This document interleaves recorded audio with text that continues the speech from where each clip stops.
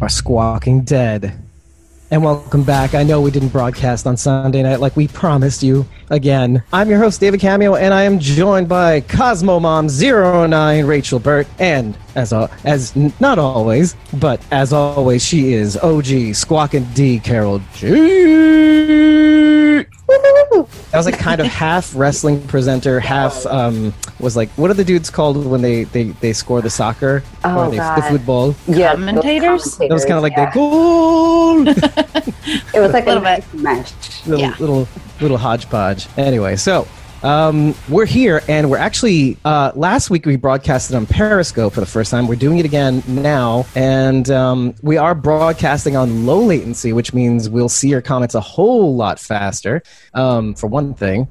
Also, and Thomas says, hi, Carol. He missed you. Hi. He's so sweet. Yeah, we're also broadcasting on Twitch and Mixer. If some of you guys who didn't know, and some people who do follow the Twitch news, there's this guy named Ninja who used to stream on Twitch a lot. He's like the #1 esports gaming person on the interwebs, and he made this bold announcement that he's moving from Twitch, which basically gave Twitch a name. I mean, it had been known, but never as popular as when Ninja was on it. So he moved over to Mixer, like Microsoft's version of Twitch, which since then it's just been blowing up. So I said, I'm streaming through Restream, so I might as well go for it. So we're doing that. We're streaming on now Twitch, Mixer, Periscope, YouTube, Facebook, and of course, Walani, because I see you there, Instagram. And a partridge in a pear tree to you too. So that's what we're doing. And I actually have all of you, Stacy, Tom. I have this really cool chat app that I can see all your chats in at once. So hopefully there'll be a little bit more reaction time from all of us. So yeah, except for Instagram, you're still kind of stuck. And hi, Walani. See, and now what I can do with Instagram is I can wave back at you. Boom! I bet you didn't know I could do that. Yeah. Anyway, so what I wanted to do was talk to you guys after a little announcement about all the streaming services we're broadcasting on. Is the first thing, and we just got a like from this by The Walking Dead's account, The Walking Dead on AMC. I saw that. Yeah, we were able to pull all 8 articles from Michonne's multi-community charter for rights and freedoms. It has been updated on our blog. We have links in our Twitter like galore. You can get to our blog by heading to squawkingdead.com, main menu, and then just click blog, and you'll just see it right there. I suggest the full screen because there are some images there. We have the original image from the first unveiling, and then we have the updated image with I think it's Father Gabriel sweeping the the church or the meeting hall. Oh yeah. At the entrance. Yeah. So I included that as well. I even included a footnote at the top, like with the update. And there are some holes missing, from the article, but I mean, you really do get the gist. But here's the sad part. So there's the positive part is that the Walking Dead account liked that post, which, like, by the way, sent me off into the hallway telling my wife, like, I felt like Tom Cruise, like, except not as cool at all. Instead, I looked like Elaine dancing violently, from Seinfeld. Oh gosh! I have no shame. I was so like over the moon about this. So I just started kicking my feet out and going like that. And then I just walked in calmly and continued working because that's what I do throughout the day. So that's what I do. That's awesome. I got Eye in the Dark here. Oh my God, this is wonderful. I love how I can see you guys in one screen. It's incredible. Anyway, so the sad part is they released the video just after that, with the first article. Like they're going through the first, or I think it's either the preamble of the first article, and I started thinking to myself, all the things that made what I was doing special is going to get ruined by these videos now. Because now, I mean, on the positive side, like everybody's going to be able to get all 8 articles, but on the negative side, it kind of takes our contribution and not flushes it through the toilet, because we had like articles 1 through 4 or 5 and then 8, like from March 1st, literally March 1st. Mm-hmm. So we had that for a long time. It's our most popular blog. It was like in the 300, it was almost in the 400s. Now, like in the 400s of views. Now it's like ballooning to 500, 600, 700 right now, which is good for us. No, 100%. Yeah. So that's pretty interesting. So I'm happy that they're coming out now. I will update the blog. It's going to be only a couple of edits because we have basically all of it. So I'm going to be rewatching the video again to see if we had it right, but I think we do. The only thing is, and this is something I noticed, is that they changed one word from one of the articles when I looked at the new promo. Not this new video, but like the new promo. And like the word changed from justice to sanction. So I have a feeling that, and this is why I'm like, maybe some other things will get changed too. So we're thinking about like doing a little shuffling in how we do the live broadcast, because it's not that we don't like interacting live. It's kind of like been all what we're about lately. But what it is we're going to try to incentivize like a real-time chat that everybody can use to kind of like an exclusive intimate chat where all of you can touch base with us like immediately. Like basically you're going to be there almost as if you're there in the room with us. And we're trying to work on a way to kind of not only have you in real time chatting with us, and we would have this live broadcast exclusive to those who just would pay like $1 a month or something like that, just to keep the lights on. And we will still be doing premieres either way. We're going to try to start this on TWD season 10, but if it doesn't work, we'll just go back to the way things were. But and then we'll still be doing premieres on Facebook, YouTube, all the streaming services that we're running off of right now. And the point of that would be, so if we do the premieres, we can interact with you live as you watch to kind of answer any questions or any doubts you have in real time. So we're going to toy with that. But in the meantime, you've got us right where you want us. So, and look, somebody's already following on Mixer right now. That's pretty cool. Nice. Is that you? Are you on Mixer? Are you on Mixer? Casey Murda 420. That sounds like your husband, actually. It is. Casey Murda 420. Now you know his Mixer handle. It's Casey underscore. No, you need to know this. Casey underscore Murda. MURDA underscore 420. Yep. So you kind of know where he's at, personality wise. Headspace, yeah. Yeah. I wanted to mention a couple more things, and I'm going to try to race through these because obviously these are things that we said last week, but it bears repeating every week. New York Comic Con, we have a panel, we have a room, we have a time. We're doing a Walking Dead panel on Thursday night, 6:30 at room 1824. This is 6:30 Thursday night, and yeah, we're going to have some guests that we'll probably lay on you as you get there. We're going to probably talk about us for a little while. We're going to talk to our guests for a little while, and we're going to open up the floor to you guys. So it's an hour only, but hopefully there'll be some interesting other surprises that I haven't mentioned here because we're still kind of developing it right now. But we will also be live broadcasting it and using what we're using now to kind of reach you right now. That's kind of the whole purpose. The whole thing that pushed me to do all this streaming is basically so that I could take this laptop, bring it over to New York Comic Con, click a button, and then have all these streaming services like broadcast this thing. And Meg's on Facebook. Hey, Meg. Hey, Meg. That's cool. Our girl Meg has Meg the Geek is doing some work right now. She couldn't join us, but she said she's joining us in spirit in the comments. So we miss you. We miss her. Okay, so New York Comic Con's out of the way. Walker Stalker, we have a table and we have press passes, bitches. We're still trying to figure out what we're going to do, but yeah, and Blazy, we're going to see you in Atlanta too. Yeah, so we're still trying to figure out what we're going to do with the press passes because we get 4, but only one person can do cast interviews. So I've put my hat in the ring for Carol, and I'm going to embarrass her on air.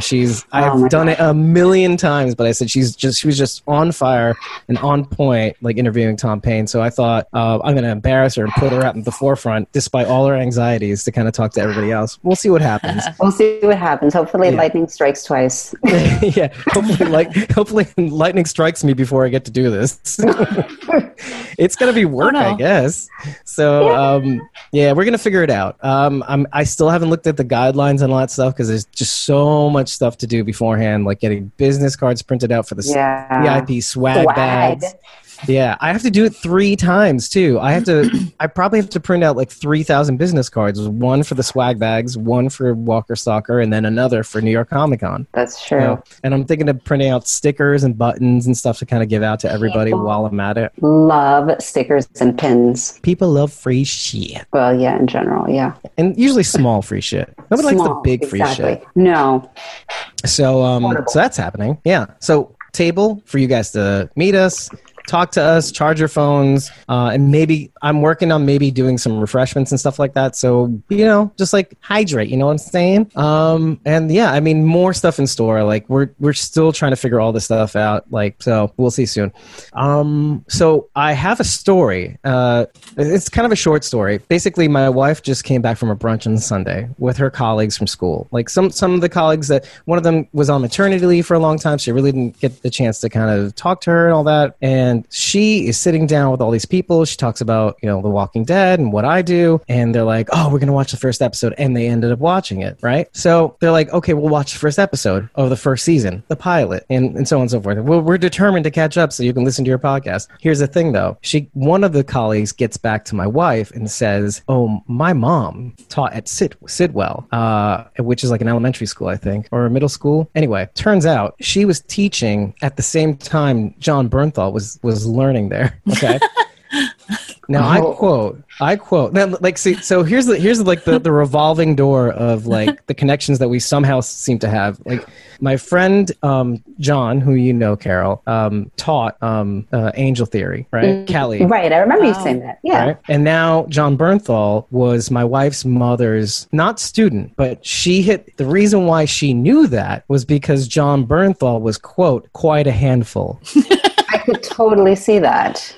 I believe that. I believe that 100%. Yeah. So there's not much of a story to that, but I just find that kind of like, A, hilarious. B, the teacher connection is real. Yeah. It's real. So, I mean, I didn't think that would pan out, but like marrying a teacher, I dated a lot of doctors. Okay. I'm just saying right now. I'm glad. And then here's the spectrum, right? Okay. Let me just show you the spectrum. Okay. The doctor's over here, and I dated like 3 of those. Really? And then I dated an artist over here because the creative, medical. That's a very big difference, yeah. And then I kind of met in the middle with the teacher, didn't I? That is true. There's a little left brain, little right brain. Yeah, that's true. That's true. Who knew there was a middle. Middle and Tom was saying like he admits that in interviews. That's funny. Confirmed. Then. Just saying. So I know. Yeah, Milani's saying small world. See, I can see your asses right now. Now, you may be noticing, what the hell is Squawking Dead doing on this shirt? It's clearly not a Squawking Dead shirt, right? So I got this shirt from Thorgon 9 on Instagram, and it's a Walker tip shirt. Now I'm so fat that you can't see this whole thing. Oh, stop. But stop it. Oh, Connie. There's Connie. There's the Walker, and there's the baby, which is reminiscent of the Instagram Live that he and I did when he just came out of nowhere as they're about to get the baby, and he walked into frame with a Walker baby mask. Oh, my God. Which everybody was I was in tears laughing about. So I said, put that on the front. That was awesome. I'm going to do this, but on the back is my favorite Walking Dead, Fear the Walking Dead character. Can you guess who it is? I got 1 or 2 guesses. Right? Well, why don't you take a guess right now while I get this sorted out? Morgan. Boom! You win the tuna. Wow. I don't know, can you see all of it? Oh, yeah. Okay. That's hilarious. Can survive. That's awesome. Yeah, it's a good picture, too. See, yeah, that's a really good picture. Now, as you can see, what he does are these Walker tips. Now, for those who are uninitiated, and Chris says hi on the Instagram chat. It seems to be his thing of choice. For those uninitiated, Thorgon 9, Dom, as he's never called, he creates these little Walker tips on his Instagram, and this is what he does, and it's like usually a frame from the show and a quote. It can feel like almost like an inspirational quote, like if usually you've been here, you're there, and they're numbered sequentially, and he's like up to, he's up to like past 900, I think now, right? Yeah, I think he's up over 900 by now. Mm-hmm. Wow. Yeah. So my question was 9 something. Yeah. My question is like, is he going to stop at like 1,000 Probably not. or like at 999? Probably not. Yeah. Hold on a There's second. too much to say. Plus the colors, like the colors, the darker colors, like the blacks, come out here like kind of like purple, kind of like your inkjet printer was kind of running out of one or the other ink. But I think it makes it look cooler. Like it's more purple Like where the blacks are. distressed, kind of. Yeah. Yeah, in a way. I like it too. I kind of like that it looks like a printer that was running out of ink or something. So it's just very Dave, like a la like early 2000s, late 90s with the bubble jet printers. Oh God. So anyway, so I've spoken long enough. The reason why I even brought this up, I wasn't even going to go into it that much, but guess who's back having done her alpha thing. And if you've noticed, there's something a little bit different about Rachael today. There is. You gonna show them, or are you too Of embarrassed? course. No, Okay. no. I'm a little lighter now. Yeah. Ooh, hello, cue ball. Oh. Did you touch it up when you got back home? There it is. It's all gone. What was Oh, that? she didn't. I was gonna say she didn't hear me because your headphones off. Did you touch it up a little bit afterwards when you got home? I did not. Thorgan Okay. did an amazing job. He did wonderful. We also had like 7 people around watching at the time, so there was a lot of eyes. But he did really good. No, he did really good, and it didn't take nearly as long as I thought it was going to. So Yeah. Oh, it was great because I don't know if it was it recorded at all. Did somebody do a screen cap? Thorgan had a live going, and then somebody had my friend Amy had my phone, and she was doing a live on mine as well. Okay, good. Because for a while you were able to watch it on Instagram Live, for 24 hours when you did it. I think it was Saturday night. Yeah, You did it like around, I want to say 10? it was like between 10 and 10:30, somewhere in there. something Yeah, like that. Mhm. Yeah, and Thorgon himself, Walker Tip fella, did all the shaving, and he did quite a good job. We're joking along the way. We're telling him to. we're basically pushing. Who was doing the film? Was it Jeff? Jeff that was recording. A few people, a few different people had the phones. No, Jeff. I don't. To be I know honest, I don't know who had I don't know who had Thorgan's phone. Oh, okay. I know 'Cause Amy heard- had mine. Liz might have, or Karina. No, I think Karina did. Karina had Thorgan's phone. Yeah. Oh, okay. Because I know I heard Kelsey. Yeah, say Kelsey was there stuff. too. Yep. Okay. Yeah. So Kelsey, who is they're married, right? Kelsey and Jeff. I believe they're dating. Okay. Yeah. I believe Sorry they're about dating. that. I could be But- wrong though. I apologize if I am. Kelsey Odell, and then what is Jeff's last name? I keep Wagner. Jeff Wagner. Yeah. That's right. Yeah. They were Famous- awesome people. Wonderful Classic to meet. walker. He's like the ringleader of like all the walkers too. Like Yeah. decision maker almost. Anyways, I've talked long enough. Why don't you tell us what it was all about? Oh my gosh. To be honest, it would take an entire show to tell you everything that happened this weekend. It would take a whole weekend. When I first flew in, we immediately went to the Woodbury shop where I got to meet Sonia Thompson, who was amazing. Got an autograph, but lots of pictures with her. William Bell was there. Jeff Wagner was there. Got to meet all of them. Lots of fun pictures. They're all on my Instagram. Check it out. After that, we had a tour booked at 3:30. I made a little bit I thought I was booking with one company, ended up being another one, but it ended up being the best mistake ever. Honestly, this tour was amazing. First of all, it was just us. Like, we were the only ones who bought tickets. So it was us and the guide. And we actually toured through the silo field. It was during season 3 when Rick and Governor had their little sit down that Andrea organized. That's right. Where Merle butts it, or Walker Merle? Yes, yeah, where Merle bites it too. Yeah, and that was towards the end of the tour, and I was standing right on the spot that Merle had died, and I was like, why didn't you tell me to move? This is consecrated ground. Yeah, it was really awesome. He was snapping pictures of us, like in certain spots. We even recreated a little scene that Rick and Daryl did when they were like sneaking up on the place. And at a few times, some walkers jumped out and scared the shit out of us. For real? Quite literally. I'm not kidding you. The noises they made were so authentic. Wait a minute, you shit yourself a little? No. Because you said quite no, literally. we literally jumped. Like, we jumped out of our skin. It was crazy. We screamed. It was awesome. They did really, really good job. I can't wait to share the pictures too. Those should be up tomorrow night, I think. So hopefully they'll be ready. After that, we had dinner at Nick and Norman's with a group of amazing people. Got to meet Thorgan's family, and I mean, they were amazing people. And then after that is when we did this. And then I took a shower so I wasn't so itchy and went right to bed. The next morning we had coffee at a really cute cafe right on Main Street. Met a few more people.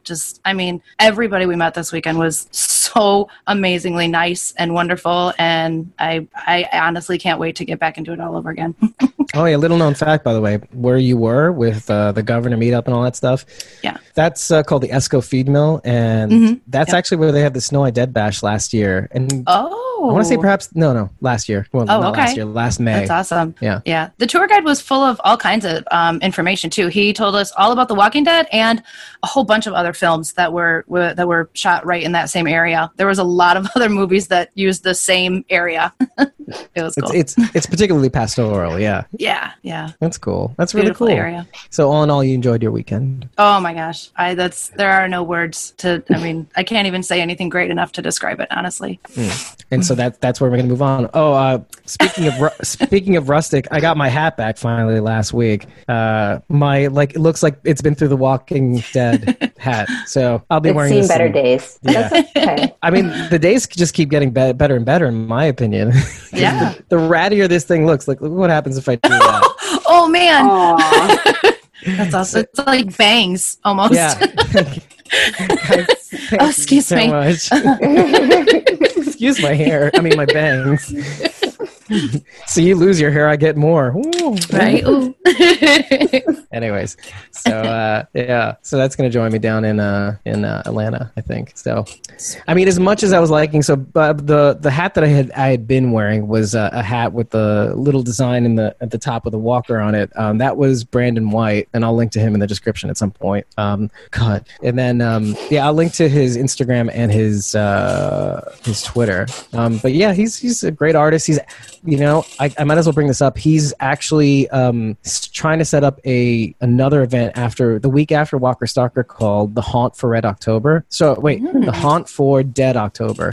Nice. Yeah, the number 4. And that's the weekend after. So I figured I'd mention it now because this is definitely happening. And we're still trying to figure out first of all, how many of us are going to come. It may just be me if nobody else is going to be there. So, and now Jeff Wagner's like, what about me filming? Just came down. So there you go. Hi, Jeff. Yeah, you kind of missed that. Yeah. That's funny. We were talking shit. It was really bad. Oh, stop. Yeah, my hair, my bangs. I would never say that. No, I'm just go. But anyways, yes. So now they're going to start chatting amongst themselves. But anyways, yeah. So keep in touch.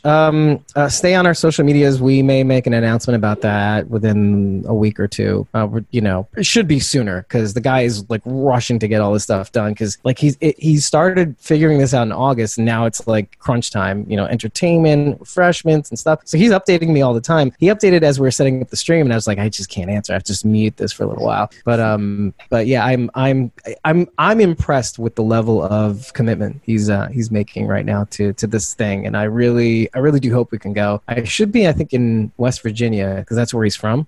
So we'll figure that out. So anyway, on to the show. Carol, what do you want to start with? Maybe just like the overall vibe, and then we can get into specifics. This was very tense as an episode. I was very kind of like holding my breath at different points, thinking, "Oh, is this going to happen?" And I have to say, the more I see, the more I feel like I just want Fear to just go full Western, full zombie Western. Like, I find that for me, I always, like, every time I see aspects of that, I don't know, for some reason, for me, it makes me happy. When I see this group of pioneers on horseback, like a little posse, I was like, this is awesome. So that's what does it for you, huh? Even if they're evil?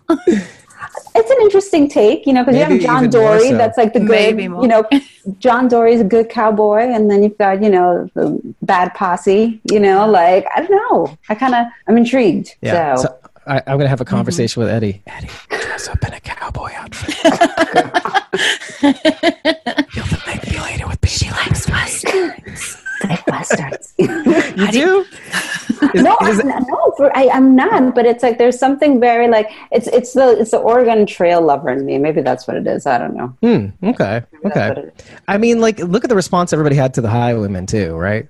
Yeah, that's true. That's true. And that's what all of us were thinking this was gonna be. Like it's the origins of the Highwaymen. I'm so excited. Oh shit! and then it just goes down. Yeah, because that's how they introduce themselves to the group too. It's like just crazy. Like, and Blazy's saying like, "Oh, it's like Blazing Saddles meets TWD," because it's funny too. I'm like, it's not funny. It's not funny.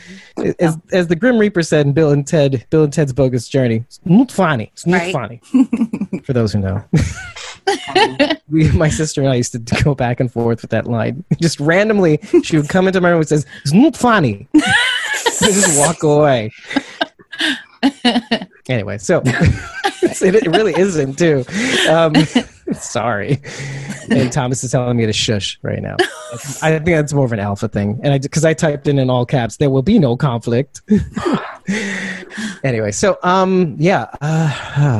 so for all the tone that we've been getting thus far, like outside from I think the pilot, not the pilot, the season premiere, because that was pretty exciting. That had action like right out of the gate. But like the number one complaint the season has had was there's like an overcurrent that is like all full of exposition and character development, and which is good. I mean, like we were interested, we're leaning in a little, but like the number one complaint is that the subplot, like which is the arc of the season, has been moving really slowly. Yeah. And so I think for the one Rachel, I don't remember if it was you or if it was Meg that had made that complaint vocal first, because I think it might have been you though.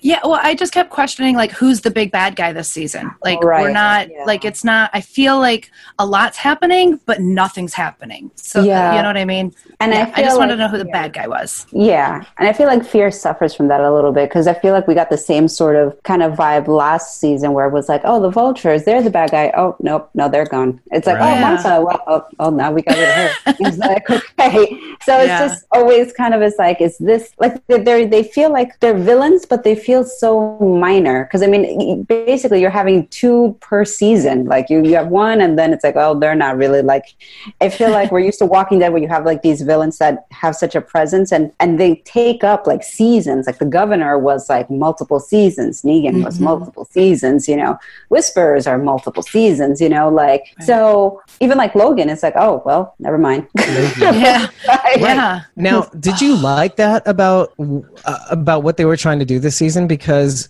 I really, really liked that they really kept you guessing on what this was supposed to be about, like, or who was the major conflict, the subcurrent. I don't know either. I don't know. I really don't know. I guess I'd have to wait till the end of the season to be able to answer it, because right now I'm not enjoying it. But at the end, it might be worth it. So I'm willing to wait. Yeah, no, I agree. I mean, I like knowing who the bad guy is. I like to have a clear villain. Now that you're here, how do you like this part? No, I'm still confused. Yeah. I'm still confused. Like, it seems clear that Girl Kobe and her pioneers are going to be the bad guys, but I'm still not sold on it, because every time I'm convinced of a bad guy, I'm wrong. Yeah. Maybe they need help. Yeah. I don't know. She seems pretty bitchy. As my husband said, that bitch is a bitch. Murda 420 says that bitch is a bitch. That bitch is a bitch. So some comments are I'm already getting like okay, Chris is saying another female big bad southern type accent. I see similarities again. Next she'll go crazy and shave her head. Eye roll. He literally typed out eye roll. Nice. But then he also included the emoji. No. Just in case you weren't sure. No, sometimes you need to type it out for the emoji to show up, and then it's like, oh, if there's a space, and so like in WhatsApp or something. All the time. That's funny. Eye roll. That is. No, I'm making the eye roll. You're saying it. Like, literally, sometimes I want to put like, oh, I'm thinking about something, and I'll type for like the face to like show up. And it does. I do that too, though, I'll admit. But I won't, like, because he put the words and then put the emoji. I don't know he's listening to me too. Maybe he can explain what happened. But the number one thing I've been hearing was that like less than that, like, you know, the alpha comparison, which is valid, by the way. That's way better than, I don't know if it's better or worse, but like people saying that like this is like a bigger saviors. You get those vibes too, or because a lot of people were saying that. Not yet. Not yet. Not yet. I need to see more. To be By all accounts, it's shaping up to be that this group, if it's anything that I'm thinking, this group is massive. We're talking about like puts the saviors to sleep. No pun intended, or anybody who's on the saviors listening. But I don't know. I mean, it's looking like that. Because if you look at the map, which I'll bring it up now, the map that Logan has the same key shape symbol I saw that Ginnie has on her jacket. Oh, I did not notice that. So that like makes me think, okay, he has a map with at least our fuel drops, right? Could be, though, because we don't know where the map ends up by the end of the episode. Could be that our group has it. And if they have it, they're going to go all like Rick at the satellite station. But here's the thing. At least they have a map. Rick did not have that. That's true. They were like stumbling around in the dark saying, we got this. He's like, you don't got this. He had the word of Gregory. Yeah. I didn't know where the sanctuary was.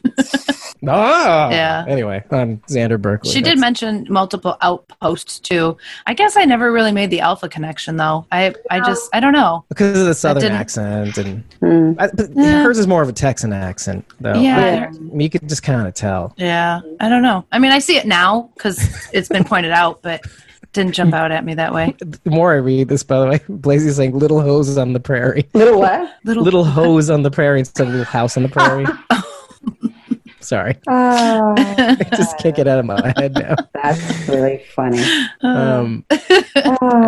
So Thomas actually right on cue is saying the Commonwealth. Now, I'm actually agreeing, but I will say this much. If it is the Commonwealth and it is huge and it's taking up multiple states, like this is the way, and yes, we should definitely get into this, but if the Commonwealth is that big, the way I see this shaping out is that it's so big that it's like Napoleon big, like meaning it's stretched too thin. And so because there's the keys, there's Georgie's a key to the future, there's that kind of illusion in terms of comparisons. So there could be like a Georgie, like the main Georgie faction, or the other character that's in the comic books, which I won't mention here because it's just not even worth it at this point. But then there could be this group also, and they could be splintering off because clearly it's not the same group as Isabel. Like Isabel, high tech. These guys are low tech. Yeah, no. They're using fuel. Groups. Yeah, they're using fuel instead of like solar panels and water purifiers. And I don't know why I'm using quotes because those are things.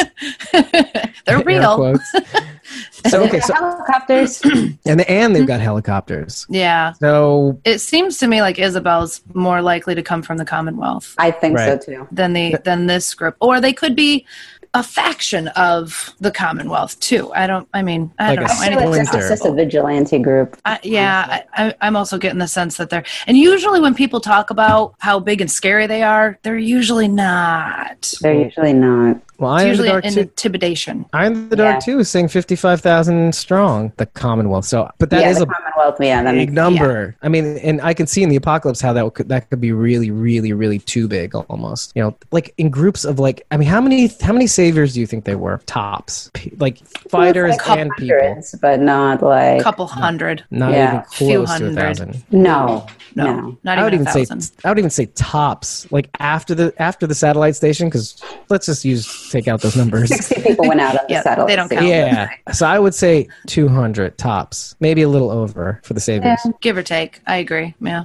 Yeah. The Commonwealth, I think, in my mind, I see it more connected with Isabel and that whole helicopter faction. Yeah. When I look at this group, they really do feel like Western vigilantes. Mm-hmm. Right. But with a huge complex, right? That is expanding, that needs power. So who knows? I mean, and they've probably been doing this for a while too. Yeah. Right? I also see her more as a Simon character. Yeah. I think whatever is going on, she's sort of the mouth of the picture. She strikes me as a little bit of like a Simon and maybe like the Odd Couple, Simon and Gregory, because she knows how to talk. Like Simon knew how to give his one-liners. Like, you know, but she was kind of calm and collected. I noted this one thing is like she didn't even count. Like, you know how like Negan would count and Rick would count, and maybe the governor counted too. I can't remember, but like she just put her hand up, and made like a finger gun to the sky, and we're all waiting for a count, or we're waiting for her to bring her hand down. But that was on the second watch, I was like, oh, this is way scarier to me. Yeah, there wasn't going to be. That was your warning. That was it. Yeah. That's your warning. Last warning.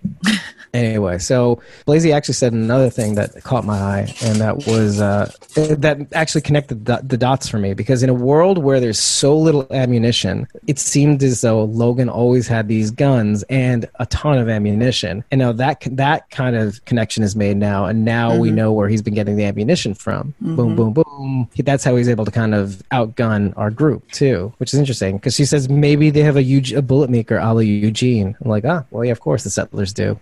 Blacksmith and Thomas saying maybe Ginnie. I don't know, but maybe Ginnie's Madison. Ginnie very well could be Madison. Oh my gosh. It was me the whole time, Alicia. I don't know. Anyway. Okay, so what did you guys think of the nice little parallel? Because we open up to Logan's origin story, basically. Oh, that was beautiful. Yeah? That was sad. Yeah. No, I loved the whole, same story, different outcome. And he saw that. And I loved it. I loved it. I'm glad he did. I thought it was really, really moving having him see this thing play out in the same way all over again. Yeah. Because he has some, I didn't really notice his lines in the first watch, but like in the second watch, I'm watching his responses to Sarah, and I'm like, oh shit. I'm like almost in tears. I'm like, shit, he's punching this. He's like putting some punch into these lines. Yeah. Like especially near the end. Like not the end, the last thing he says, but like right before he kind of turns the corner. Yeah. Like I have it written down because I kind of want to, I know, because I'm going to reenact it, but like it was just such a good way to send him off. I mean, it's great. Send him off. I'm upset he got Axel's ending. I didn't want to see him go that way. Yeah. Which one's Axel? Hold on. From the prison. From the prison. Mid-sentence. Mid-sentence, yeah. I referred to Dr. Denise Cloyd on that one. Oh, see, I just said that too, but that was an arrow. Axel got a bullet. Yeah, exactly. Yeah. That's true. I just thought it was kind of like similar in that like she was in the middle jarring, of the sentence. Yeah. I guess that's the third time we've seen that in this world. Yeah. Which kind of accentuates the fact that like it could happen to anyone at any time, and that's it. Yeah. You know? And the shock factor is going to get you every time because you're never expecting it. Yeah. They could do it every episode, and I would still be shocked. Yeah, exactly. Like you said, there's like a lot of running too, which does connect us to the 5B trailer. By the way, we were like wondering who are the people in skinny jeans, like running. Are they running towards? Are they running away? Oh, it's Alicia and Strand. I think we guessed, by the way, that I think we did too, based on the shape of their legs. The shape got of their weird. legs It and got the weird. tight fit, and the tight fit of their pants. But you knew because there was definitely like a female cut of jeans, and then the other ones are definitely and I'm not even gonna say Strand, it's Coleman Domingo, because he's like this swag king, which is awesome. Absolutely. And that's how you could tell. So I want to know, so let me get your opinion, because I had a thought initially, but how long do you think it took Logan to run from where he was to the gas shop? You know what I'm gonna say. Because it seemed that he was a lot quicker. Yeah, he was a lot quicker. It took Alicia and Strand all freaking night, really. Yeah, yeah, you're right. Is now a good time to mention that this episode was directed by Daisy Schuler-Meyer? Well, okay, but I also had a theory. I mean, we don't know what time of day it was, right? I mean, maybe Logan started running in the morning and he had the full daylight. I mean, there's ways around it, but that was just my notice, my observation. That's my observation. I'm sticking to it. No, but I was on the same page as you. I was like, oh, it's taking a while. It's to the point where day turned into night. That's how and then night went to day. It was daytime by the time they reached there again. Well, that's when they were about to leave the shop. No. When they walked through the door, when Alicia and Strand walked through the door, the girl says, "Alicia," And she's like, yeah, right, that was them coming in, and it was daylight out again. God, we're almost there. No, you're not. No, you're not. False hope. Oh my God. I was especially happy about Wes too. Wes or what was Derek? Yeah, Wes and air Derek. quotes Derek. Yeah, Wes. So I have to ask. I have to pause right here and ask. Do you still? I'm like starting to weaken on my position on this, but I stand firm on the premise that like I think it's a good one, like taking your brother's name. But like, do you think differently now that you've seen this episode? If it's a good move or whether or not he did it? Well, whether or not he's still not Wes. I think it's still entirely possible. I think your theory is entirely possible. Absolutely. Okay. And if anything, it might even like kind of drive it more because he did the right thing. Right. You know, and if he took his brother's name to do good with it, now he is. It's like, what's the point? Yeah. Right. Do you think they'll drag it? Like, I guess, do you think they'll drag it out? Like, it won't reveal it to like, oh, it's the season finale. I mean, if they do, sure, it's going to be like just a bomb dropped at some point, and then he'll get shot through the head with an arrow that has a bullet at the end. Yes. Anyway, so Blaze is saying, does no building in this universe have a back door? And they did note at the beginning of the episode that it had a front and a back door. And with Logan's girl, who what was her name? Cynthia? Serena. Thank you. She had walkers at both ends. We don't know if, by the way, we don't know this girl's name. I did not hear it in this episode. No, we didn't catch her name. Yeah. She said it doesn't matter or something like that when they asked. The first time, right, on the radio? Yeah. It's like, I can't, it's not safe for me, is what she said. Oh, that's what it was, yeah. I knew there was a reason. And now you know why. Right. Yeah. Do you know She's why? with Girl Kobe. Yeah. She was with yeah. I love that she was like Girl Kobe. Which, by the way, Mo Collins calls her Ms. Colby. I'm sure she calls Colby home and like Mr. Colby. Yeah. Which I think is Colby, way more dignified. Girl Colby, Guy Colby. Girl Kobe. I was shouting it as they were riding over the edge. I'm like, Girl Kobe. By the way, I heard you in my head. Probably, yeah. I saw them going down the ridge. I'm like, oh yeah, it's Girl Colby. Ah, shit, she got me again. Now I got you saying it. Oh, which by the way, I Blazy saying this too. Like everybody called. Everybody calls Colby Holman Uncle Colby because of that video he posted of his niece like pointing at the screen when he did the Instagram takeover. That's like the one bit of content that he showed until like it failed out on him and he couldn't post any more things.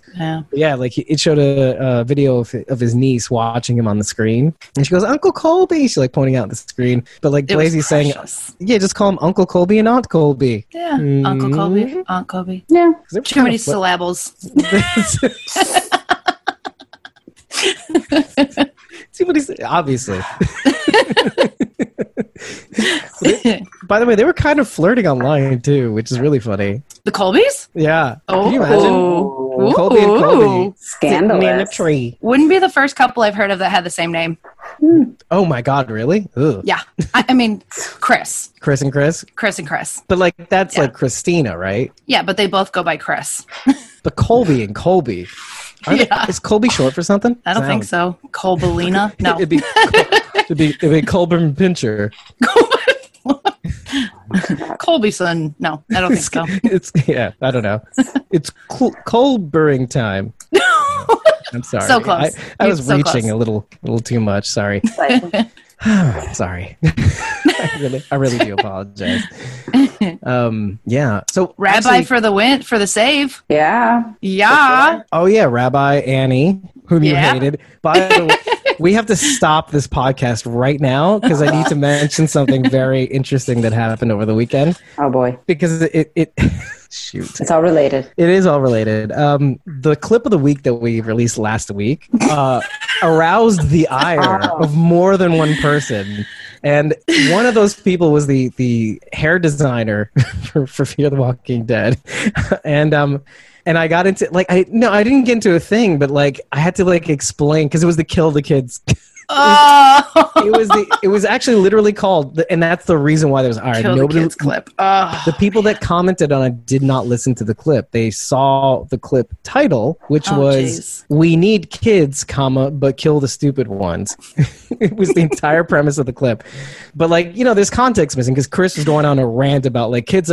Actually wrote his quote in the description notes. He's like, "Kids are a bunch of useless nothing," or something like that. Like it was like this weird like old man New Yorker that kind of way of saying it. They're a bunch of useless nothing. And like I literally had to write, this is gold, I'm writing this down.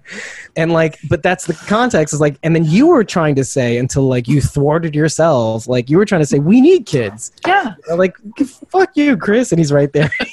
He's like saying yes, kill them all.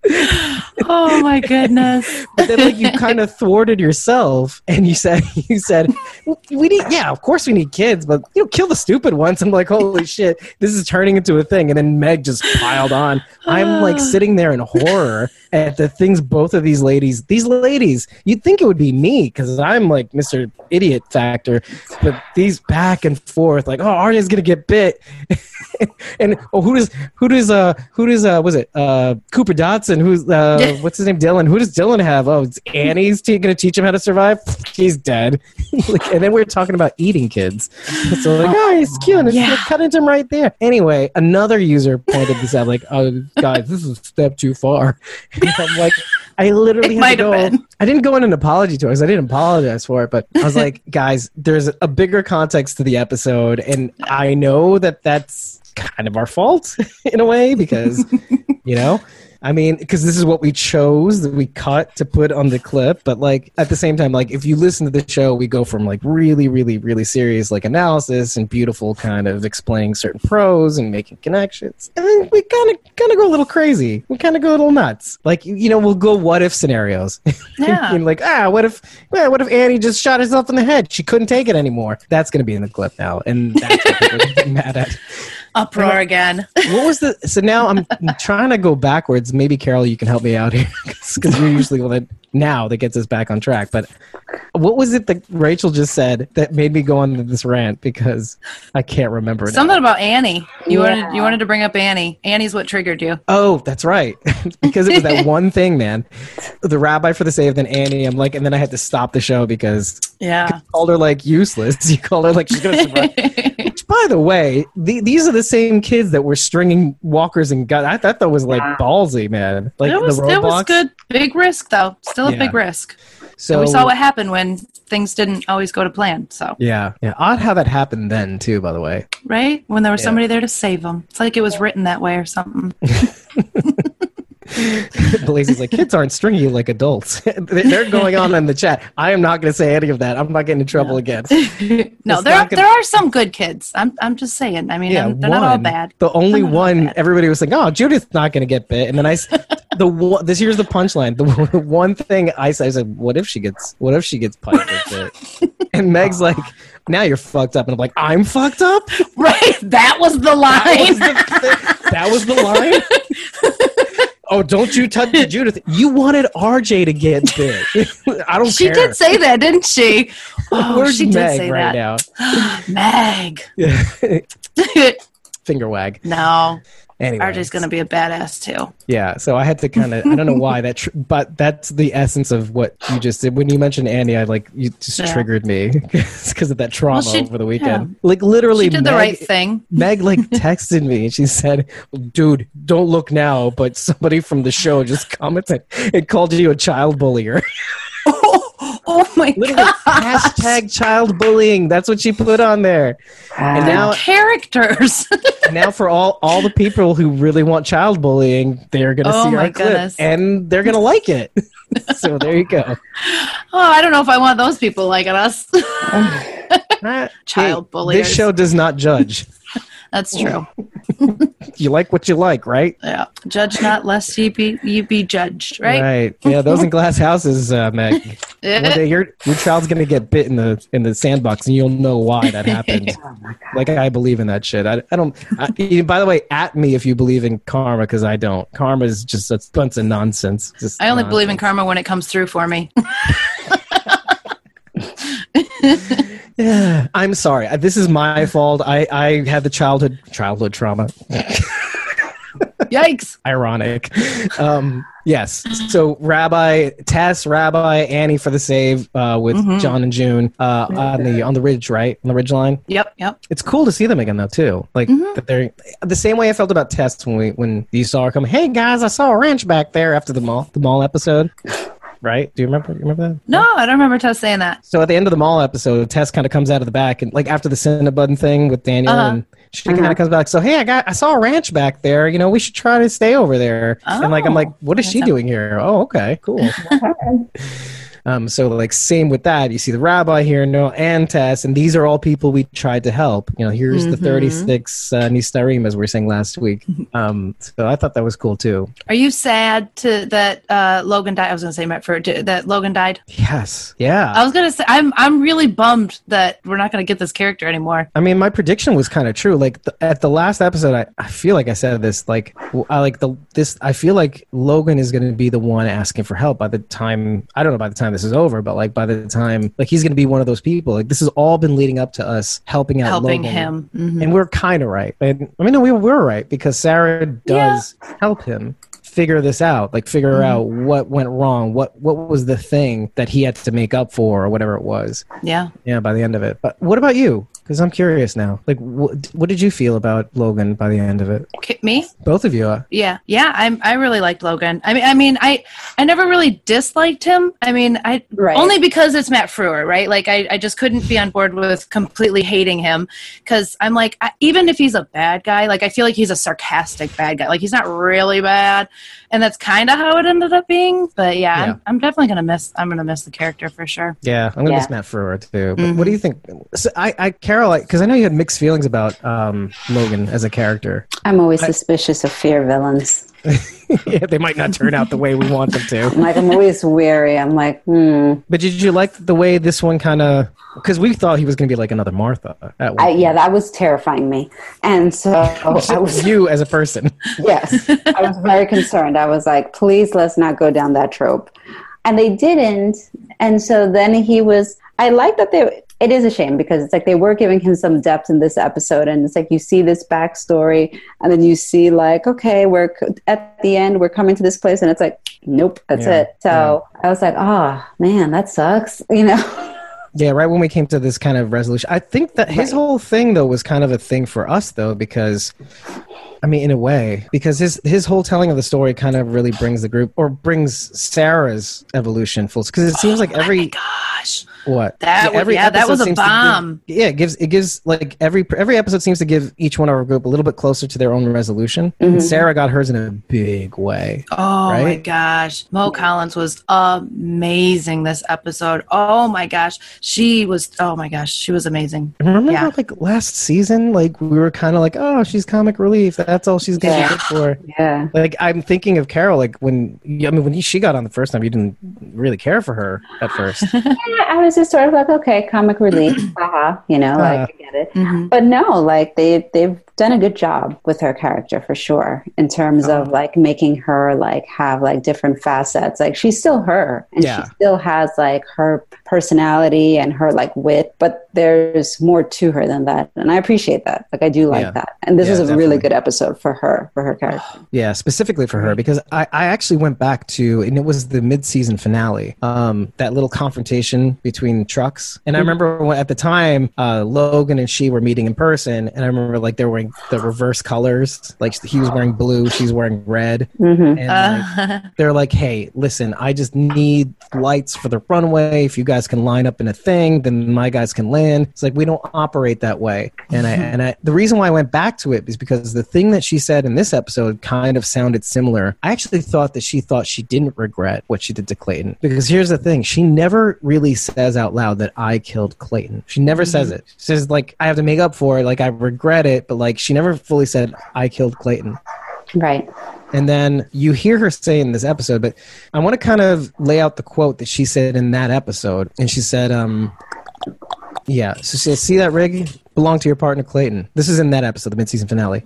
My brother and I, we stole it. He was out there in the world just trying to help people with it, and we took it anyway because that's how we operated. And that, like he's saying, that's not how we operate with the rigs and lining it up. Never met the man. Not a day goes by I don't regret what we did. Every time we drive it, read what he wrote. That shit gnaws at you, Logan. You walk away from this helping people who really need it. You'll spend what's left of your miserable life trying to make up for it. Believe you me, you owe it to us and him. Yeah. And the reason, like, I had to stop my notes to get that quote because of that really, like, just, and Blazy's the one who sent me the quote, or not, sent me the clip of basically that scene where Sarah pops out of the thing and then is pointing the gun at Raleigh and she shoots the gun past his ear. She's like, I've done a lot of bad shit I gotta live with, but one thing I can't abide with is I killed Polar Bear for nothing. You I can live with. That, like, look at my, like that. That gave me chills. Look at Yeah. that. Oh yeah. There. That's Blazy. my That's you gosh. right there. This is before I saw the episode. Now, like, I did not care that I saw that scene. I have legit goosebumps right now from that Yeah. line. I'm like trying to warm myself up now. Just the way she delivered it too. I mean, she really, it was so impactful. Just her intensity and the way she delivered was just gave me chills. Yeah, I mean, she had all the really, like, she had these really good serious lines, but she also had like some good one-liners too, and Yeah. like some fellas will do anything to avoid asking for directions. Lucky for you, we knew the way. It was a good episode for her. Yeah. It's like I got a little worried when she went back into the smoke that was going to be the end of Sarah Right. because it was so much about her too. That's, Yeah. that's how they get you. that's how The Walking Dead gets you. Yeah. Oh yeah. But yeah, that's. Fall in love with the character and then they shoot him in the head while they're talking. There were a couple people, like, I mean, even the girl that they were trying to save, I genuinely thought history was going to repeat themselves because they really I did played too. up the scene like as if everybody was going to hear this who we don't know, this girl die. Yeah, that's what I thought. I was like, oh, she's gonna kill herself, and everyone. Did you think that too, Rachel? I did. Yeah. Yep. Yeah. Yeah, that's interesting. I think because we're all geared to The Walking Dead, we're all attuned to that. They should use that more, by the way. Yeah. I think the number Although, one- I mean, they did exactly what we didn't expect, though. So that's great. Good job. Good on them. Yep. they painted it in such a way that they were really literally about to hear somebody die, like go crunch, crunch, crunch, crunch, crunch, like the other lady, Oh, like Serena, right? yeah. That kind of worked out. Like, I'm surprised that worked out because you can take a gamble on that and not paint it well enough. That's Daisy Schuler-Meyer right there. That's directing right there. Great job. Yeah, That was really good. yeah. I mean, I thought a whole bunch of people were gonna die in this episode, to be honest. Yeah. Like, yeah. Like Luciana, like almost Yeah. between Logan and Ginny and like sticking her neck out. What the internet is calling her Jesse Pinkman moment. If it bears mentioning, like if you watch Breaking Bad, Jesse offers to cook to kind of get the heat off of everybody else, like so that nobody else dies. And so yeah, that's what they're calling Luciana. Like, now this may not change your opinion about Luciana and her role in the show, because the things that we've been saying about her in the last 13 episodes, like, oh, she doesn't really she just seems to get hurt and there's not really much for her to do. Now I'm not expecting what she did in this episode to kind of change your mind about her, but is it on its way? What do you think about it? I'm going to say Carol, what do you think? I'm not sure with Luciana. Like, I mean, I've been thinking for a while, like, okay, what is her purpose? What is her role? I'm not sure yet when it comes to Luciana. So even with this cooking thing, like, have your feelings changed about her in any way? I mean, it gives her a purpose, definitely. So perhaps, I mean, it's kind of like Eugene and the bullet making. That's a good way of looking at it, right? You don't know what she's going to do next at this point. Well, because of the Eugene experience, right? Yeah. Well, what about you, Rachel? Like, because you were the most critical, I think, right? I mean, it's not that I don't like Luciana. I do like the character. I was more upset that she wasn't doing anything. Like, give this poor girl something to do, and so I am glad that they have, and I do think we're gonna see her in action now. Like, I think she'll, cook for them, but also maybe figure out a way to, I don't know, get out of it, or I don't want to say sabotage, because if they're using it for something good, she wouldn't do that. But I don't know. I think she'll find a way to get more information and then somehow get it out and share that information. Recon. Yeah. That's interesting. Yeah. Like the behind the scenes stuff. Yeah. I don't think they're going to leave a big contingent behind to kind of guard her, though. Unless they do, and that leaves them vulnerable, right? Of the settlers? Yeah, the settlers. Like watching her? Yeah, if they pour more resources into watching her, then that leaves their stronghold vulnerable, even though it's like, it could be any number of people. Like, true. Yeah, right. We don't really know their official numbers. Yeah, true. So Eye in the Dark 2 said something really interesting. I don't know if she was being serious or not, but she said Logan dying that way proves that he was right after all. She gave it the side eye. I'm like, what do you think about that, though? Like, does Logan dying the way he did, and all his men, too, by the way? Yeah, they all did. About helping people? Yeah. This is what, like, no good is going to come from it, that sort of thing. I mean, I don't know. I think I kind of took the exact opposite away. I definitely see that. I mean, it's like, broken glass. Now you see it. But I also think because he had that revelation right at the end, he saw that it was worth it. And so I don't know. That's really tough. What do you personally believe? I mean, I think the personal is probably what makes more sense in this scenario, because it's like, that is tough. Right? It's a dilemma. I always opt for helping people, though. I mean, that's maybe just my nature. Actually, yeah. Yeah. It does hit kind of home, actually, because I hadn't thought about it until just now. But, like, I did something for a friend recently that I actually I don't regret doing, obviously, but just the way I did it. So a friend of mine had a troll on her back, and who was saying some really nasty shit in public. And I did what I do on the show, thinking I'm like, I know how to talk to people. I know how to rationalize with people. And actually, what's weird is, like, most of the time it works. Like, I'll have these, like, rational discussions, and I'll get people to agree on certain things, get people in a spot where we can agree and talk about things fluidly, and we'll disagree on some things, agree on others. Maybe tactics change. I do that with a lot of the Fear the Walking Dead haters, by the way. I'm like, oh, well, what about this? What about that? Like, and then to get them to stop being so nasty sometimes. But, like, in this scenario, like, I sat this person down, and, like, I was trying to basically figure out, like, why would you say such things? Like, is there something that she did to you, or whatever it was? And it devolved into this thing where I tried to kind of throw this dude off the scent, or try to get his brain to kind of freeze a little bit, like, about what he was doing. Like, I was trying to throw any logical fallacy. Like, I was actually trying to lie about my friend, and, like, to kind of throw him off the scent. Like, well, this happened here, and that happened there, and this couldn't have happened because, and you're not right about that, because it couldn't be that because this was that, and she is this kind of person, and blah, blah, blah. So I was just saying things to kind of throw this guy off the scent. And what this motherfucker did, and I'll say that on air, is, like, literally took everything I had said and sent it to my friend to make her think that I thought that I was talking shit, like, blah, blah. Like, I was basically serious? Yeah. Like, wow.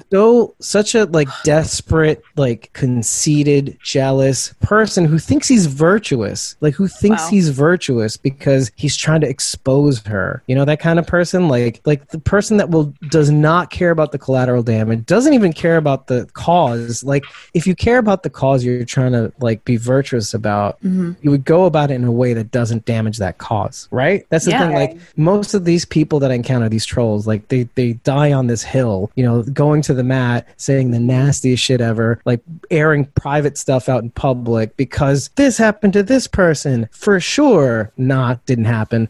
And you know what? I'm going to expose you. But literally, the person that you're trying to protect, you are going to blow their shit up. And you know what? They don't want their shit blown up, dude. So quit it. So we're good now. But, like, when she got it, she was really confused because I was saying some things about the kind of person she is that she clearly isn't, but I was trying to say them to throw the scent off. And it really caused, like, a rift between us because, like, like, everything you said is, like, not what I thought you said. And it's just like, I apologize, like, I will go to the mat for a friend sometimes. This just made me so angry that I had to go to the mat. So it's kind of like, I guess that's the answer that I have for you about Logan and helping people. So I just can't help myself. Yeah. It's terrible. Yeah. But I will try to do better. I'll try not to go that far out of bounds again. Thank you very much, Bill Cosper. Well, anyway.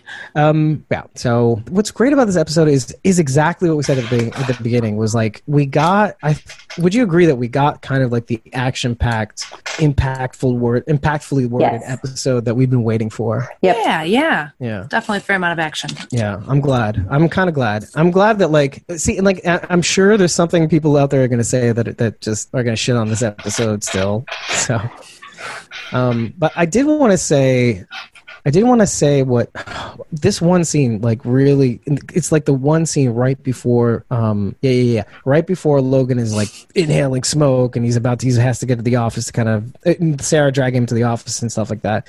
He has this one scene and like, it took the second watch for me to kind of like really get it into my head. But, so Sarah has to go to save Logan. Now, the one funny thing about that is when she's dragging him into the office, every season in every show where there's a scream, and you guys maybe have heard this. Have you ever heard of a thing called the Wilhelm scream? No, what's that? Okay.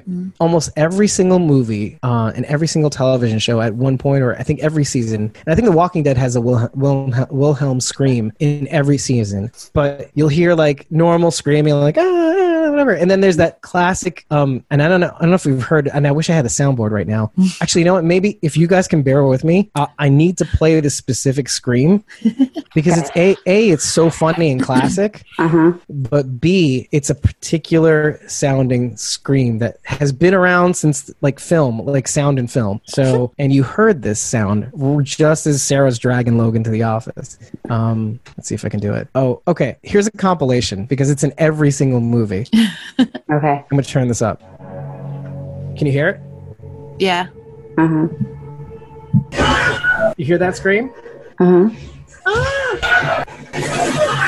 That one.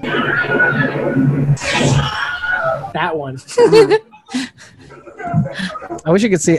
We could have done the screen share thing, but like it's that that guy. Yeah. It's like in the old westerns, like in Blazing Saddles. It was probably the most classic one. The guy gets shot. He goes Anyway, you hear it in that episode, and once you hear it, you cannot unhear it. Every single movie you watch, you'll be looking out for it now. So funny. And anyway, so that's the funny part. But the confrontation that they have is like, no, actually, this is just beforehand. He says, yeah, so he goes, like, he's trying to save himself, and he goes like, so you really want to help? You really want to make a difference? And like you see him, like it flashes the pictures of him running, and then you see Alicia and Strand running, and it's like all like emotionally swirling in this one moment. He goes, walk away, because you've already done your part, sweetheart. And nothing you or any of you people do is going to make up for that. Yeah. It's like basically like you did your part. Yeah. I am here because you killed Clayton. Like this whole mess could have been avoided if you would have just not robbed Clayton. Yeah. I wouldn't be in this contract. I wouldn't be hassling you folks. You know, it was a really, I encourage all you to see that scene again, because it's just this, like, between the images and the way he phrases it, I like looked at it and I'm like, I did this like double take, and I just started like almost blubbering. I'm like, oh shit, like that was really rough. And Sarah's just like kicked in the chest. I commented during that when they were cutting back and forth, and I'm like, oh man, this is really intense. Like you could feel like, he was getting emotional, and they're running towards her, and I think that was another moment where I'm like, oh man, this is going to end just the same too. You know, he's going to be right about it, and that was my feeling. Like almost like Martha. Like this is what happens when you help. You help, it makes you weak. You're weak. Yeah. So there are like echoes of that too. Like not in the, like, I want to help, but not in the way you're thinking. Like you're small potatoes. This is small scale shit. I'm really interested to know what the criteria is for, essential. I mean, and they have a ruthless way of survive. Like, what does that mean? Like, you have so many people, but you're willing to kill so many more. Yeah. That's what really confused me, because like if someone were to say, and they have been saying that these are the saviors, Negan wouldn't abide by that. Like every person is a resource. Absolutely. Who's essential and who's not essential. So that's a big argument against comparing them to the saviors, I think. I think they have the shit in the bag, and that's why they don't have to care about people. Yeah. Like they have enough people already. But I don't know. Are you threatened by Ginnie in a way, though? Not quite yet. That's a fair answer, because I'm mostly kind of like, I didn't expect, by the way, this is a good question for Rachel. Did you expect Girl Colby to be that? No, from the previews that we saw and everything, no, I didn't expect her to, I did not expect this character to be her. Talk about people that, because I think she's a comedian too, but like, just like Mo Collins, talk about people that like play parts that are completely different than what, as you may or may not know them as, like, she'll play like meaningful parts, and then like she'll play like she's a comedian, so like you wouldn't expect her to be like. I mean, I don't know how many comedians like play like threatening people. I know one threatening person, people. No, not comedians though. That was Iggy Pop. Oh man, now you got me racking my brain.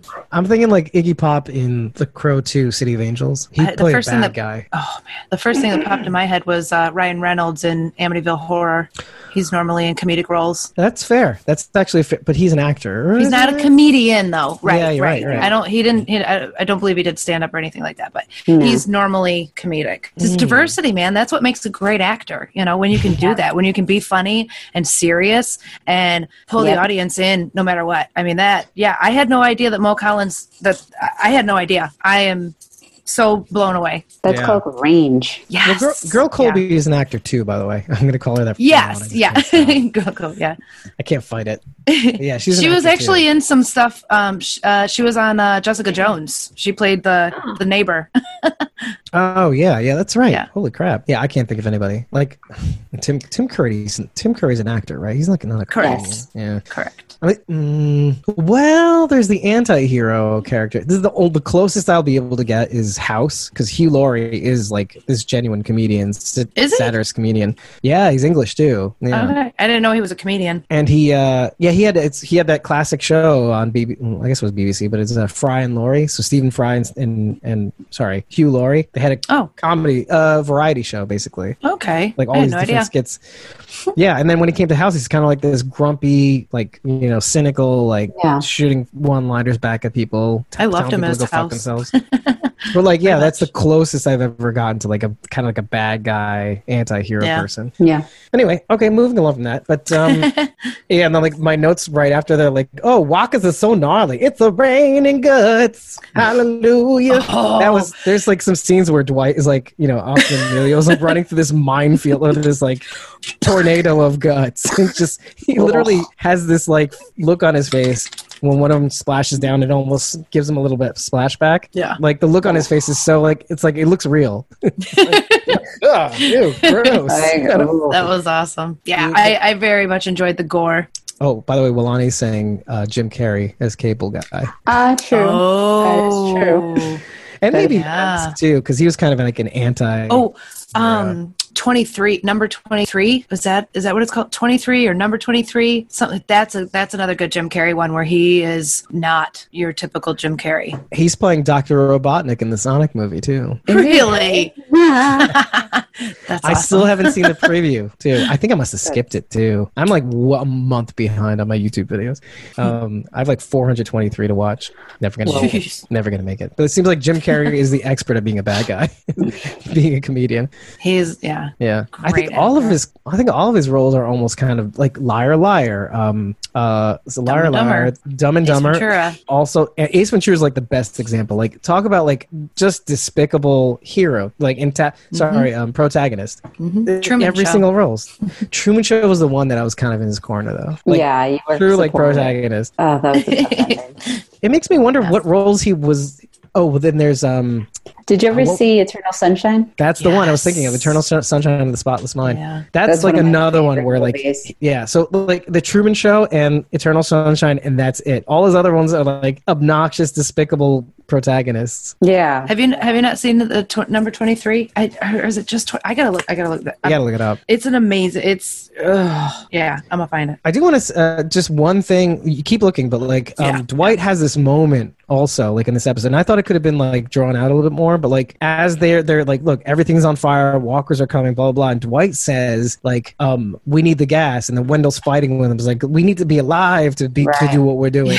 And I thought that was very interesting. It does say a lot about his character, because there's something in that like he needs to keep helping people, because then he doesn't have anything to hold on to tether him. I think. It is called The Number 23. The movie is. And he it's a thriller drama, and he's kind of a little out of it, and he keeps seeing the number 23 and everything, and it starts driving him insane, and it's good. And he becomes kind of like a bad guy. Kind of, yeah. I don't want to give too much away, because it's the story is kind of twisted and overlapped, and So Just watch Stacey Odom actually mentioned Robin Williams in 24, and I know the movie she's talking about, 24-hour photo, because my sister and I I remember that one. we're rabid like Robin Williams fans. Yeah. But He came to mind too, and I couldn't think of the name of the movie, but yes, that's it. Yeah. you know what sucks about that movie is that like even like you're like, oh my god, this guy's gross, and then like near the end you start to feel sorry for him too. Yeah. He's genuinely he's not really that gross. He's most of the time he's imagining himself in these situations, like, and they're kind of like they're like creepy. They're creepy. And then he starts to cross the line, blah blah blah. But then and then you realize he's come from like this broken path, and he's just this pitiful man. Yeah. But like, so even that's kind of like iffy, you know. But anyway, sorry. It's just a really good exercise because like it doesn't occur to you that like a comedian could play like a bad guy or like an antagonist or something. I love it when they do though. Yeah. John so far. Travolta and Nick Cage do that a lot too. Kind of flip back and forth, good guy, bad guy. Face Off is still one of my favorite movies. Oh my! I have to ask because like, and I think we had a conversation about this. I'm not sure, but like, because the wife and I recently saw Four Weddings and a Funeral because the new show's out that Mindy Kaling produced, based on, I don't know if it's based on, but whatever. But like, I watched it and it just does not hold up. It's just, I think it's just such a bad movie. But then like now I'm wondering, does Face Off hold up? Because I just recently saw an essay that tore it the fuck down. What? Did they make a show, or are you talking about the movie? No, the movie. The movie like, was phenomenal. In a way, like there's some like logic holes. You know what I mean? Oh, don't think too hard. Just enjoy it. Just enjoy it. Like, how does the wife not know that it's not his penis? Like, do you know what I mean? Like simple things like that. Yeah, I mean, you have Don't think about it too hard.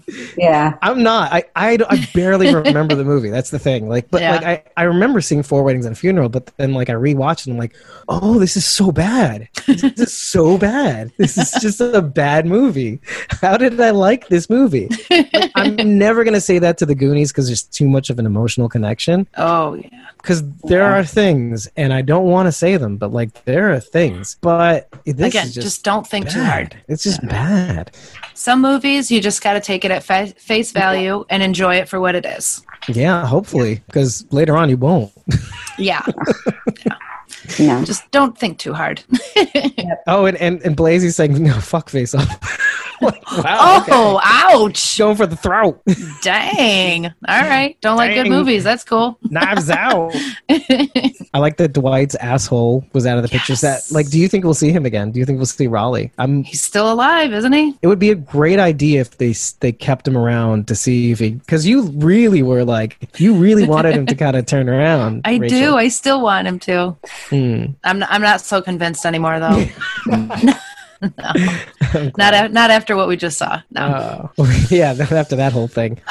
I kind of wanted Mo to shoot him, to be honest. When she said that, when she delivered that line, like I was waiting for the pop, and I'm like, just do it. Yeah. Blazy's like, where did they leave Dwight's asshole? Exactly. Right? Where's Dwight's asshole? Well, and he had what, 2 or 3 other guys with him, or two other guys? Two. One girl and 2 guys, I think, or something. Oh, okay. One makes her half the other. I don't know. All right. But I love using that name, Dwight's asshole, because you can say, where did you leave Dwight's asshole? Yeah, right where you left it. Because I wonder now, like, right? Yeah. I mean, he's technically the only one of Logan. Well, him and the other people, mystery people, are the only ones of Logan's group alive. Well, that's why I was asking him. Like, well, this could be. I'm like so upset because like I just followed the woman who plays Doris, by the way. Oh. Who's like posts really good. There's photos of Peggy Schott, who plays Tess, and her, and I just don't remember her name now, but yeah, with them together, and it was just so cute. And then now they're gonna try to start to work on a project together. It's so cool watching these people like have these like relationships and stuff like that. It's really really cool. And now like she's gone from the show. That sucks. But yeah, I'll put them in the description right, there later. I think we should just go to sneak peeks. Like guys, if we didn't cover anything, just go to the comments section and just blow our asses up because the reason why I mentioned this the thing at the top about like how we're going to change the way we go live is because we want to push out shorter episodes that just really kind of work between me and the hosts. And what we can do afterwards is do another show later on in the week where we can cover all of your questions, like all the things that you had on your mind, and we can just go back and forth on those concepts. Because really, I mean, really, your comments are really clearly really good. You know, they're clearly essential. Yeah. And they really kind of, like, some of you guys are on fire. Like Eye in the Dark too. Blazy's awesome. Even Chris, like, chimed in with a really good one, actually. And Walani, obviously, I can't without you. I just can't. Don't leave me. But the reason why I want to split it up in a way is because you guys kind of will come out a lot more. You guys will like really shine through a lot more with the second show, the follow-up show, because it's really literally going to be all about you. I mean, the first show is going to be about you too. We get to interact with you in real time. We get to, take your comments to the bank, and it just will fuel the second show, and we'll be pushing double the content, and it's going to be great. Like, it's going to be really great. So that aside, let's go to the sneak peeks, and since they're boring, they'll go through a lot faster. As Blazy says, they're so boring.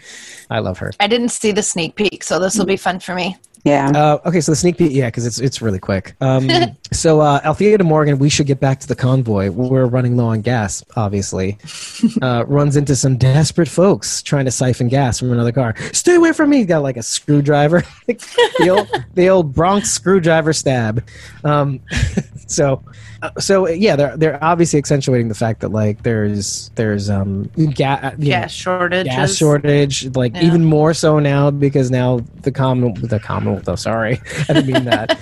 The key to the future, wink wink, is now in control of the fields. So the reason why it's important to mention this guy is because he shows up later on in the sneak peek, and I'll bring that up now. Is the was it Althea and Morgan are hiding, telling the other guy, this guy, they're hiding in a car, they're saying out loud, hey, we're here to help. And he's looking out into the distance, and he's seeing these settler guys come over like the street, over the ridge. And he's like, that's what they said. So he must have run away from them too, just like this other girl. And it doesn't bode well for him, I'll say that much. Yeah. Let's see. Grace and Daniel seem out of gas also. And Grace is saying, we can make it on foot. And then Daniel says, you, me, a cat with serious behavioral issues. And then some walkers come in and they have to boogie. And, we in the trailer we saw Daniel walking away with Skidmark in the carrier and someone else that we thought was a Charlie, but turns out probably going to be Grace. It could still be Charlie. Could still be. I would like it if it's Charlie. I really want them to have this like relationship. Yeah, it's really cool. Like, it seems like everybody's getting a turnaround. Like, everybody's getting more than what they bargained for in terms of what do you call it? Like making up for things. I'm still keeping a side eye on Charlie. Oh, I thought you got a turnaround after last week. No, she was here. Now she's here. Okay, I'll take it. Coming around. But yeah, like I just like this idea that like everybody's kind of getting, it's like was it like who does this quote? You can't always, the Rolling Stones, you can't always get what you want, but if you try, sometimes you get what you need. Yeah. Mm-hmm. This is kind of like what's going on right now. Yeah. Like, they're hoping they can make up for something, but then I think most of these guys are getting, like, look at Morgan, he's getting a relationship. Yeah. Maybe. If he wants to, that's up to him. Oh shit! Blazy's shipping Grace and Daniel. Oh, well, I mean, Grace might be like, psh, Morgan gave me the cold shoulder. What's up, Dan? Lonnie's still rooting for Morgan out, too. I gotta admit, and my favorite character. Come on now. But I don't. It's funny. Like, you'll root for him, but like at the same time, I'll recognize that maybe he's not ready for a relationship. Do you think about it? Yeah, a little bit. Honestly, I think enough time has passed. He can let himself off the hook, but whether he will or not is the question. But yeah, that's the key. Yeah. I don't think anyone would blame him if he did pursue this. No. Ginnie is talking to Althea and Morgan, and it looks like Althea and Morgan find the settlers' compound, however big this thing is, because it seems to me that the keys may be entrances to how big this thing is. And holy crap! If you looked at the placement of where the keys are, this thing is big. It's covering miles. So whatever this area kind is. of arc. Wow. I don't think it's a complex, but it's definitely like a perimeter of some kind. So if that's the case, these are all portcullises, all these keys on the map, that Logan's map that you saw in the episode. So if that's the case, it looks like Daniel and Grace find one end, and Althea and Morgan find another, find themselves inside the compound. And so there's this scene where they get dumped into a pool, and Ginny's coming out like saying, like while they're wrestling a walker underwater. That's how you make an entrance or something like that, like while they're drowning with a walker. And so like it makes me think, oh, they found this place. I don't know what they plan on doing, if they're going satellite station on these bitches, but like that never ends well. And did they find it on purpose, or did they stumble upon it accidentally? That's a good question. I mean, I'm thinking Daniel and Grace maybe accidentally, but and maybe Morgan too. We don't really know. I mean, for all we know, they could do another time jump. Right? Yeah. I mean, as far as we know, that map is missing, but if they do a little time jump, then it would have been enough time for people to see the map. Yeah. To see the map, to forget about it, to not know for us to not know where it is. Yeah. Well, this guy was so wouldn't that be a swimmer or floater, like the walker? I'm like, I don't know. I don't think they have any air inside them, so they'd just be like plopper. It'd be like a stone. But anyway, yes, if you do have anything that we missed, let us know in the comments. I will shoot it off to our new Slack to see what people think, and then maybe we'll all have a little answer. But yes, please leave a like, subscribe to us, and click the bell if you haven't. Come on, like our Facebook page and enable notifications. Leave a review on Stitcher and also Apple Podcasts, because that really helps. That really helps with visibility.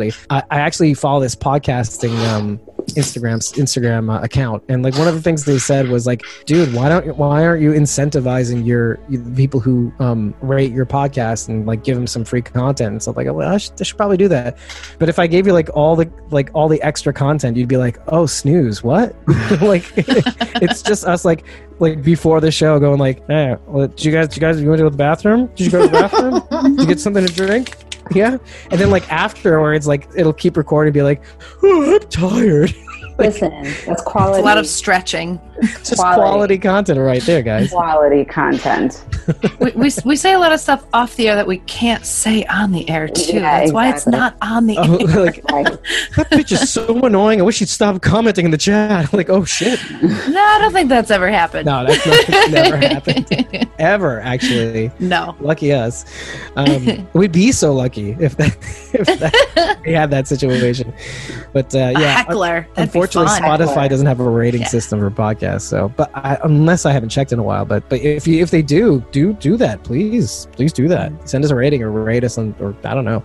Anyway, if you haven't, and I didn't mention this at the top, there's less than a month left to the giveaway. I'll edit this and I'll put this in the beginning. There's less than a month left in the giveaway. If you have not put in your entries at squawkingdead.com, you will be missing out on possibly winning a shout out at cameo.com from one of the cast members of The Walking Dead or Fear the Walking Dead. I just threw up a video promotion. I just posted a new video promotion last night after the episode aired, which actually got a lot of traction, but then I forgot to post the IGTV because I was at a wedding. But anyway, I did that this morning, and I enjoy it. I want to create a better, a more, because I threw all the people that are on cameo.com except for Nadine Marissa, who just joined over the weekend. So I'll be putting a little bit of her. I'll be putting a little bit of everybody, but not all 26 people that are on cameo.com this time around. So I'll be working on that next week or the week after for the final push, advertising and stuff like that. But please check out that video. It's one of the first few that have been posted either on Twitter or on Instagram or on Facebook. So check it out. Anyways, thank you for joining us. I think this was probably the quickest episode or quickest feeling episode, much like the episode we just watched. And thank you, Rachel. Thank you, Carol, for joining us. Thank you for everybody in the chat. Blazy, Villani, Julia, Miss Mazel, Chris, everybody. So we'll see you next week, probably on Sunday. Yes, on Sunday. We'll be taking over for Talking Dead again. About time. And we'll see you soon. Take care, everybody. Bye. Bye. Bye. Bye.